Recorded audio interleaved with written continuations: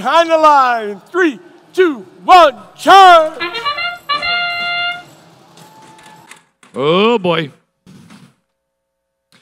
That looks like a reach. That's across. That's across. Blue crew shooting. 3 robots across. That should be 30 points. Yep. Oh, the refs do such a good job. It's a hard job, but they do very well at it.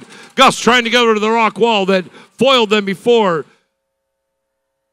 Shrewsbury trying to shoot into the low goal. Low goal is worth 2 points. High goal is worth 5 points during tele-operated period. Teams are trying to weaken the towers and breach the defenses. Those get you ranking points.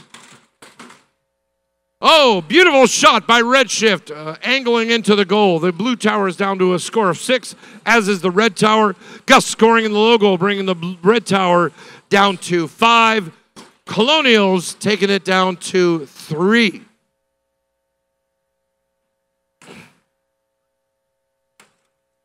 $56-86, the Wirecats, they won Waterbury. They're very good at what they do. Crazy driver, trying to go for the low goal there. The Colonials bring the red tower down to 2.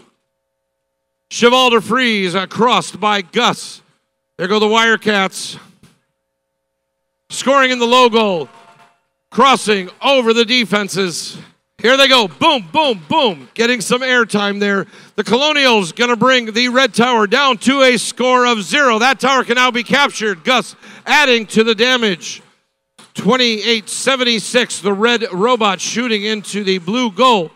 The Red Alliance having a trouble defeating or weakening the blue goal tower. But these defenses are almost damaged enough to get their ranking point.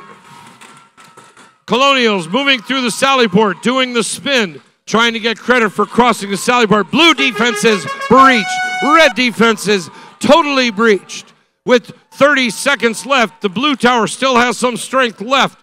The Red Alliance has to weaken it. Teams are going to now try to capture the towers to be on the batter, which is the area at the bottom. 5 points for each robot on the bottom.